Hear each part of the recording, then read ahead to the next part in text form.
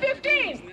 Fight 515. Today at the State House, airport service workers gathered to push for higher pay. Local legislators have filed a bill to raise the minimum wage for those workers at Logan Airport to $15 an hour. Leading the wage campaign is the union SEIU 32BJ.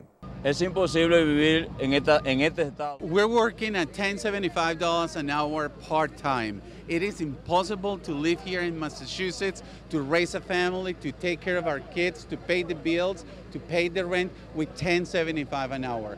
Folks should be able to work a 40-hour job a week with fair wages, with fair benefits, and know that they're going to be able to pay their rent, pay their bills. No one should have to choose between paying rent, buying food, there's no dignity in that. This is really about dignity. We got to make sure we're giving people the tools that they need to live a healthy and vibrant life.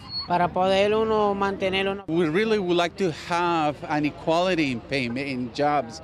We work very hard and we don't make as much money. I would like to spend time with my family. It's not fair. Underpaid workers, airport workers, with fast food workers have been uniting in a struggle for dignity and respect at work and in the streets. This movement is growing strong because our country knows that a minimum wage should be a living wage.